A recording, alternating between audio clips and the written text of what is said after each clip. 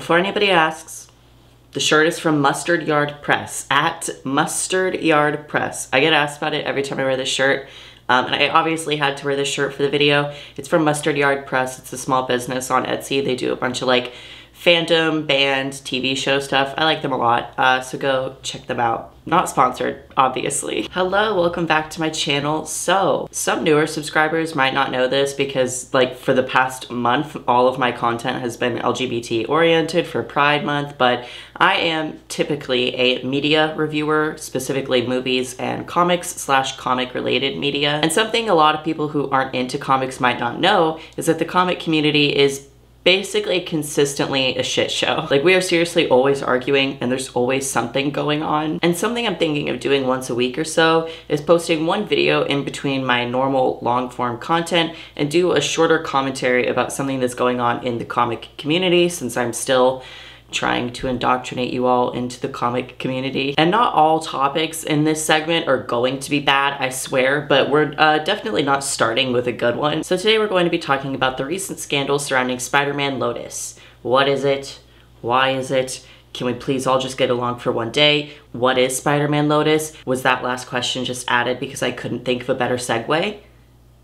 Yes, Spider-Man Lotus is a fan-made film that's going to follow Peter Parker's struggle to continue on as both Peter and Spider-Man following the death of Gwen Stacy, who, in that universe, he was dating instead of MJ. It's less happy-go-lucky and more return hope to the hero, and it was set to come out this summer. I absolutely do not think that's happening, but we'll get to that later. The teaser and official trailer for Lotus came out 11 and 7 months ago respectively, with the official trailer gaining over 1.6 million views. There was a lot of excitement around the movie. Sure, there were people that didn't like it or felt that it was pretentious, but for the most part, a lot of people were really excited about Lotus. There was a smaller scandal, I don't even know if I could call it that. There was a smaller issue a while ago regarding the payment of storyboard artists for Lotus, but other than that, there was not a lot of loud negative noise surrounding the movie until a few nights ago when, oh my god, so much happened. Let's start with some background and some big names. Warden Wayne and Gavin Konop.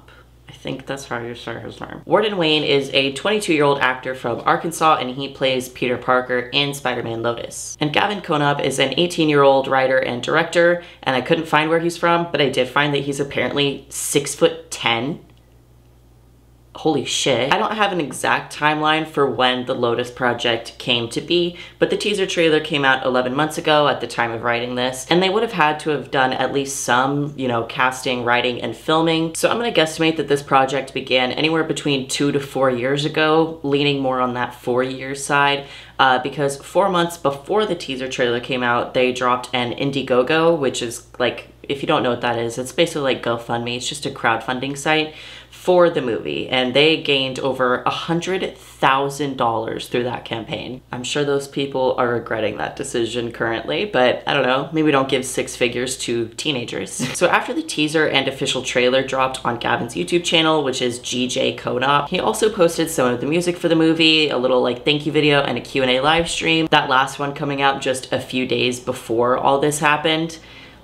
If only they knew what storm was coming. So it all started a few days ago when screenshots and allegations of racism, ableism, and homophobia came out against both Warden and Gavin, and it just kind of set everything off. I will say it is pretty interesting just how quickly it escalated in a not very long period of time. Like, this all started and escalated within like 48 hours. It started with the screenshots of Warden saying the N slur in an Instagram group chat, and then there were the screenshots of Gavin saying the same slur along with the R slur, and then more screenshots came out, and then the cast and crew started to either confirm or deny, which led to screen recordings coming out, which led to both Warden and Gavin posting public apologies, but that didn't really solve anything. And then the Green Goblin actor got exposed for saying the N slur, and then former crew members started to make burner accounts to leak parts of the project, and now everyone is yelling at everything all at once. Let's backtrack a little bit, okay? Firstly, the allegations against Warden Wayne, since that's what started all of this. Several screenshots started to come out of messages from Warden Wayne on Instagram where he says the N slur,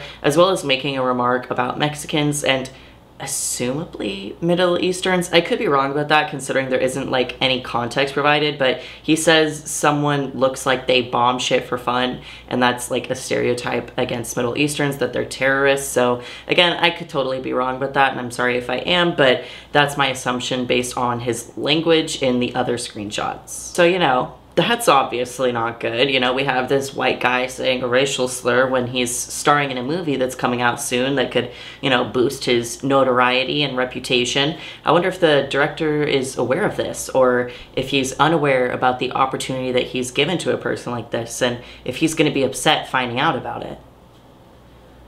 Oh, he's got screenshots against him too? And he knew about Warden before they... Oh. Okay. Yeah, shortly after the Warden screenshots started coming out, Gavin's screenshots were soon to follow, which not only contained the N and R slur, but the F slur as well. This is where it does get a little bit muddy though, and I think that this is partially why the bubble of conversation expanded so much so quickly, because some of the screenshots of Gavin's texts are allegedly fake. This claim is coming from Tuin, who plays Gwen Stacy in Spider-Man Lotus, and I do feel bad because she didn't do anything wrong, and she's just like getting backlash due to association, but she's also not helping. She quote retweeted a group of messages from Gavin saying that they aren't real, as in just like that bundle of messages in the tweet that she like quote retweeted, but she said that some messages that are floating around are real, but she doesn't say which ones are the real ones. And then in another tweet she implies that Gavin's texts on his phone have auto caps turned on, you know, like at the start of a message or start of a sentence, the auto caps, you know. I don't know why I explained that, sorry. Either way, she doesn't really give evidence for that claim, and then she posted a screenshot of a Word document that condemns Warden but also doesn't mention Gavin and kind of apologizes on Warden's behalf a little. Don't get me wrong, I do not think that she should be held accountable for something that she literally had no part in, and it sucks that she is being dragged into it. But on the other hand, I feel like if she is commenting on it, the comments should provide more clarity than confusion, which is unintentionally what happened. I don't think that she did that on purpose at all, just so we're clear. But that confusion, even though it was intentional, was made, because now, you know, people are trying to excuse everything away by saying that everything was photoshopped, and then there's arguments about what's real and what isn't. And again, that's not Tuin's fault, that's the fault of people making the fake screenshots. Just so we're clear, don't fucking do that, because both Gavin and Warden came out with their own statements confirming that they said that stuff. So if it's already been confirmed that they did say things in real screenshots, there's no purpose to make fake ones. It's lame and unnecessary, and the people making them clearly didn't care about like what was being said in those messages. They just kind of wanted to stir the pot. Don't fucking do that. And the final thing I'll say about Tuin is that she did end up confirming some screenshots against Gavin, so there's that, you know. I understand, you can see my mic slowly coming into frame because this holder keeps falling. If it's not obvious enough, my new house setup is not done. I understand people being kind of up in arms or cautious of everyone involved in the project because of, especially at this point, like how much has come out. But people like Tuin have made it clear that they weren't aware of the behavior and don't condone it at all. So leave her and, you know, people like the actress that played MJ, Mariah, and the little kid, you know, people that truly did not do anything, please leave them alone. But also, guys that I just mentioned, if you're watching this, please don't have screenshots come out against you after I just said that. Anyways, on to Warden and Gavin's statements. First came Warden Wayne's, honestly pretty immediately after the screenshots started coming out. Like within a few hours, he had the apology posted. Hello everyone, I've decided to come out in regards to certain things from my past. I've always thought it was better to be above reproach and come forward honestly about mistakes I made when I was younger. This is very hard to say and I feel gross, but I'm coming clean. Years ago, when I was in high school, I used to say terrible things. I used offensive language, often homophobic or racially insensitive, casually or in jokes. I am sorry and I'm ashamed. I was raised in a homeschool conservative environment in a small town in Arkansas, where I had to sneak around on other iPads and computers to use social media. My family has always been associated with people such as the Dugars. I think that's how you say it. It could be Duggars, but I think it's Dugars. and those values were subsequently pushed onto me. I didn't get my own cell phone until I was 18. I was in a bubble where I wasn't aware of how serious it was for me to say these things or words. My ideas of right and wrong were skewed. My friend group at the time encouraged and perpetuated these habits. All of it quickly became part of my vocabulary because of the lifestyles around me, and I didn't want to be excluded, and I'm embarrassed to say so. I had convinced myself it wasn't wrong for me to say because of the justification I was constantly persuaded to believe, and I was never held accountable for it. The groups I associated with online were not good people, but I wanted to fit in and have friends, so I aligned myself and tried to act in ways they'd approve of, which included saying offensive things for the sake of a reaction or making ignorant jokes. I was an immature kid with too much time and no sense of integrity. I was stupid. There was even a time when I made an account solely dedicated to hating on Eunice, who is now one of my best friends. He knows about that account now and the things I used to say about him, but he forgave me because of how much I've worked to change my habits over the past 4+ years. I'm embarrassed and sad at who I was, and I'm sorry to anyone I may have hurt years ago or anyone I may have hurt now by revealing this information.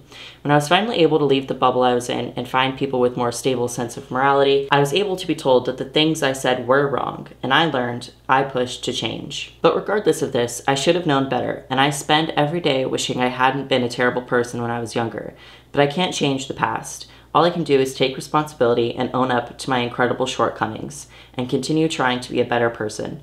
I hope you can all forgive me. I'm sorry. So let's talk about that. I can see multiple sides to this whole thing. On one hand, obviously, people can grow and change, and people are, for the most part, products of their environment, and he owned up to his mistakes. But on the other hand, for a lot of people, it's still kind of too little too late, which I know isn't fair to say, but if someone was hurt by the things he said and his apology doesn't change that hurt, then you can't really do anything about it. A lot of the conversation around both Warden and Gavin's statements are along the lines of like, he apologized.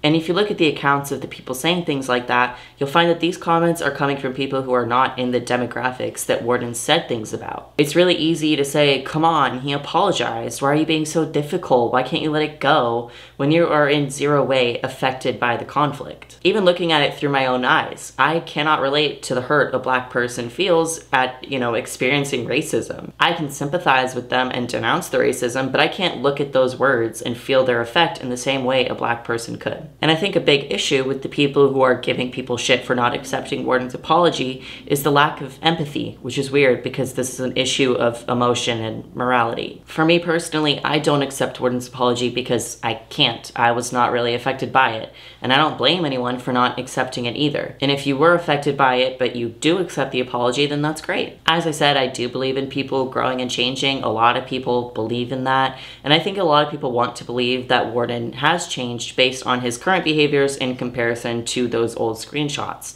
The unfortunate thing is just that we'll never really know because none of us know Warden. Yeah, it's great that people like Tuin and Mariah say that they never saw any of this behavior from Warden or Gavin when they were working on the film, but the language Gavin and Warden used was in private messages and group chats. So it's kind of one of those things where it's like, you can never know until you're in one of those chats. You just kind of have to go with your intuition about whether or not Warden and Gavin deserve forgiveness, or if they were even being genuine. Speaking of Gavin, let's now talk about his statement. He first posted one a few hours after Warden posted his screenshot, and this first one is just about Warden, since at this point, the Gavin screenshots hadn't come out yet. I'll be honest, his statement does feel less sincere than Warden's. It feels more like damage control rather than accountability. I'll put it on the screen for you to read, of course, but it's a lot of like, yeah, I knew about this before, but it's still not okay, guys. Don't get me wrong, but also please still watch my movie. There's no racism in my movie. My movie doesn't perpetuate any of that stuff. Please watch my movie. If it sounds like I'm more critical of Gavin than Warden, I'll admit I am because of everything that's come out since this statement. And I actually do understand the point he's trying to make about how so many other people who have done nothing wrong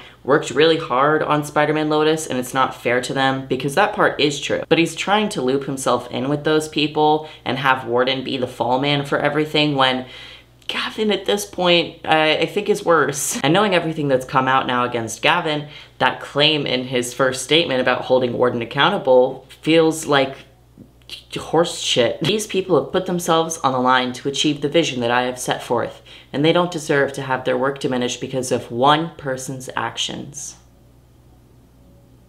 Honey, you've got a big storm coming. So shortly after he posted that statement is when the screenshots started to come out against Gavin, saying the F slur, R slur, N slur, as well as making racist comments against Asians, and also just honestly being a fucking dick. As I previously mentioned, some screenshots coming out were actually fake, but there were also very much real ones. And those real screenshots and screen recordings confirmed that Gavin has said the R slur, the N slur, saying he won't watch Aquaman because it was made by a dog eater. You're nothing more than a joke, you worthless sack of shit. No one takes you seriously. No one will ever take you seriously, bitch. You are going to die a lonely, miserable death. Jesus Christ, Gavin. And since that's come out, some other people have also come out with their experiences with Gavin. Some people just being like other comic Twitter members who were harassed due to Gavin, and others being crew members from Spider-Man Lotus talking about some issues with the work environment, such as overworking or miscredited work, and other smaller issues that built up and led to a lot of people quitting on the project.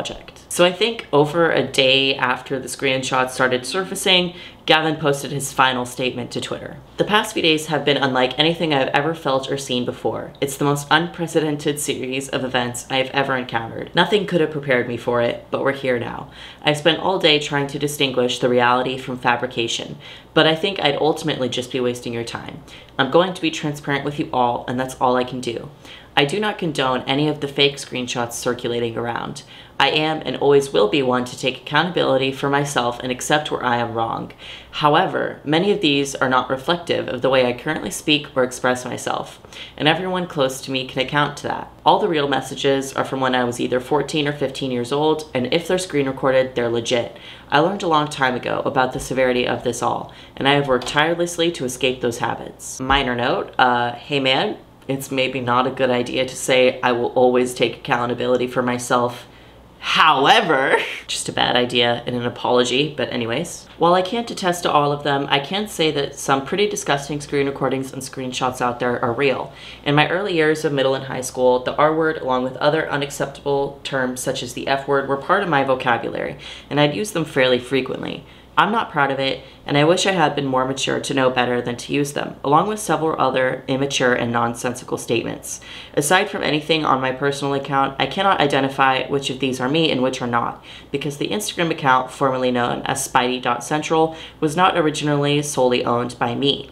The account was given to me in April 2018 before it had picked up any traction, and some admins from my previous Flash account were given access. Some spoke in chats with that account, and it wasn't until I got older when I realized the severity of who I was associating myself with. I no longer speak to these people, and I don't know where to contact most of them. All I can do is hold my younger self accountable for the messages that were me, just as much as I have held accountability for Warden for not being cognizant enough to realize the immaturity of what I was sending. I apologize to the communities that these may impact, and I spent most days wishing I could redo those years of my life. I'm sure many more messages will surface throughout the day and coming weeks, and if you truly do believe that I have matured, then that's all I can ask for. I do not plan on being active on social media much at all anymore. The film will be released because I owe it to those who were promised it for years now. Thank you, and I am sorry that these messages and comments were once sent by me. So yeah, in the second half of his statement, he brings up the fact that for some things he doesn't know if it was actually him saying it because the account used to be a Spider-Man fan account called Spidey.Central, which he isn't the original owner of, according to him. However, that part is being called into question, both by people who remember that account back in the day and how there weren't any other admins on it, and the fact that a source leaking the screenshots says that there were no admins and that Gavin is the one that made the account. That part is a he said, she said, and it honestly doesn't matter considering, again, Gavin did say stuff, but I do think it's noteworthy that he claims he'll always take accountability, but at multiple points in his statement, he kind of tries to deflect from his actions. So yeah, those were Gavin's statements, and my comments about Warden's apology also apply here. You know, the whole thing about accepting it or not accepting it and perceiving what's genuine. So I'm not going to rehash that because it applies, you know, but I will say something that I didn't mention when talking about Warden's apology, which is the whole thing about age. Both Warden and Gavin bring up the fact that they were teenagers when they said all that stuff, and a lot of people are using that as like, oh, what, you're mad at what they said as teenagers? Everyone said dumb things as teenagers. They were just kids. Let it go. But I think, honestly, the thing about them being teenagers only goes so far. For one, not every teenager goes through like a casual racism phase, so let's not act like that's normal. But for two, even if a teenager was hanging out with the wrong people and saying shit they shouldn't say, there's still nothing wrong with telling that teenager that what they said wasn't okay. Like, that's, you know, kind of how people learn. But also, I think we should focus less on the fact that they were teenagers when the messages were sent and more on how many years ago they were sent. Because there are screenshots that contain reactions, which is an Instagram feature that's like not even 2 years old. So you might be thinking at this point, you know, we're probably wrapping up now, right? Since I've talked about the controversies and the responses from the controversial people. Right? Nope. Basically, right after Gavin posted his final note, the fucking Green Goblin actor in Spider-Man Lotus was exposed for saying the N slur. Oh my god. And this wasn't an old screenshot. This is from the day that everything was happening. This guy is named John Salandria, and if you're wondering what his response is to people being upset at him for saying a slur, nope, he didn't apologize. Instead, he went on a weird rant on Instagram about how context matters and it's just a word and you can't give words power because they can't physically hurt you, and all people care about is drama instead of real issues. Oh boy, a lot to unpack there. If more people liked what they saw in the mirror, they wouldn't get all their anger out on the internet. What? I don't even think I can put into words like how avoidant that argument is. If you loved yourself, you wouldn't get mad at me for saying a slur used against minorities. I have no issue with my behavior, so if you have an issue with it, there's something wrong with you. Dude. Also, the whole thing of like, you shouldn't give power to words only goes so far. Like the whole sticks and stones may break bones, but words can never hurt me, yada yada yada. Is like, that's true in the technical sense, but it shouldn't be a rule to live by, nor an excuse to say terrible shit. You can remove the power of being told, you know, you're dumb and ugly and I hate you. But that doesn't mean that saying you're dumb and ugly and I hate you isn't fucking rude. To say that you shouldn't give the words I'm telling you the power to hurt you intentionally removes the responsibility from the person saying the bad shit and puts it onto the person being told the bad shit, instead of just acting like a normal person and not saying bad shit. Also, I feel like I shouldn't need to say this, but a non-black person should not be saying that a word is just a word in reference to a word that was made by non-black people to dehumanize and degrade black people. Like, yeah, obviously it's easy for you to say, hey, that word that's been used for centuries to refer to you as literally subhuman garbage. Have you tried actually not being offended by that? Honestly, fuck John Salandria. My openness to nuance can only expand so far. Yeah, you know, maybe Warden has changed and he is regretful and he truly is sorry. But there's no excuse or what if for John to be doing this. That's just intentional ignorance and fuck that. So what happened after the John stuff, you might be wondering. Don't worry. There's more, because of course there is. Thankfully, there haven't really been any more screenshots exposed at the time of me writing this, and actually at the time of me filming this, which is good. But some disgruntled crew members from Spider-Man Lotus have started to leak parts of the movie. A fight scene between Spider-Man and Green Goblin, never before seen pictures, the entire script, the first 6 minutes of the movie. It was like every time you open Twitter, there was a new thing happening. I will say some leaks were not real as confirmed by cast members like Tuin, but those pictures and videos absolutely are real, so there's some people on the crew now saying fuck Gavin. So here we are. Controversy, scandal, expose. What started as a few screenshots avalanched into the destruction of reputations and an unwashable stain on a movie. How did we get here? I don't mean, you know, the consequences of the crew's actions. I mean more than that. Like, how and why did these screenshots come out? Well, let's talk about the catalyst of the downfall of Spider-Man Lotus. Some kid named Matt. My name is Matt. I am 15. I met Gavin Konop early 2017. I was only 9, about to turn 10. I looked up to him more than anyone else because I finally found someone who loved comics like me. He was even going to help me make my own Spider-Man film. He was going to write and edit the whole project. He eventually started to get more followers and changed his platform to JGK Central and started to drop me. I had other friends, but no one who I felt understood me like Gavin. I wanted to be just like him. Having him drop me made me extremely upset. I found these messages from the last couple of years and got upset. I was too young to realize how problematic and toxic he was.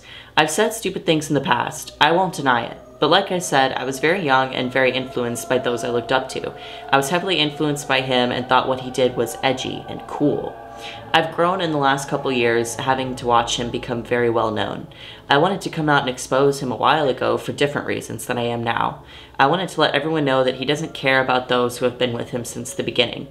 I was too scared to come forward because of how strong the Lotus fan base was. I was too afraid to be attacked by everyone for exposing Gavin for something that may be considered silly or petty. Every time his accounts would say something like that, it wasn't some admin, it was him. I'm disappointed in him for not taking full accountability and putting the blame on others.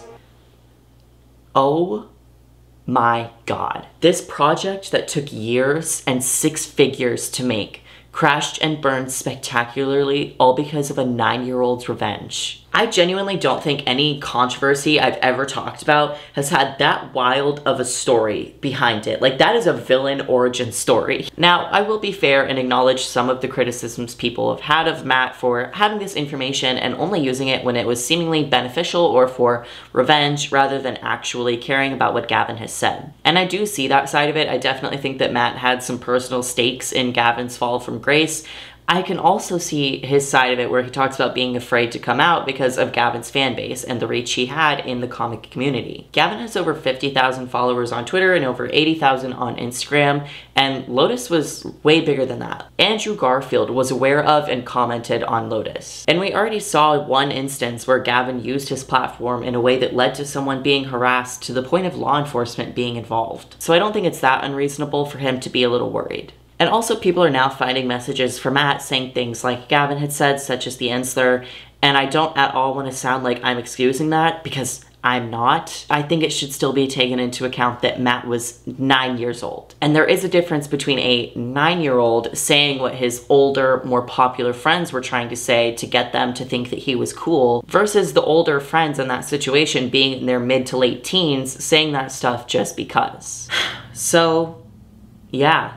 That's Spider-Man Lotus. Nothing else has really come out since then. There were some fake screenshots against Mariah, which were very obviously fake, so there's really not much else to say on that, but yeah, it's gone kind of quiet. That was the downfall of Spider-Man Lotus. I'm very interested in seeing the reaction when the film comes out. I honestly do feel like once it does come out, a lot of people are going to ignore or just forget about everything that happened. And I really don't think this is going to have a long-term effect on Gavin, honestly, or Warden, or Green Goblin. And I don't know. Are you guys going to watch it still, knowing everything? I kind of want to, just because of, like, the people that did nothing wrong, that worked really hard on it, because I know that they were overworked and underpaid. And they were really passionate about Spider-Man and about the project, and it would really suck if that went to waste, but I also don't really want to put my support behind someone like Gavin, so I don't know. I really don't know. What do you guys think? Let me know in the comments below, but yeah. Thank you for watching this video. If you liked the video, like the video. If you liked the video, comment on the video, and if you liked the video, subscribe to the video maker, and I will see you in the next video, where hopefully my mic will not be falling down. Okay, bye. It was me, Barry.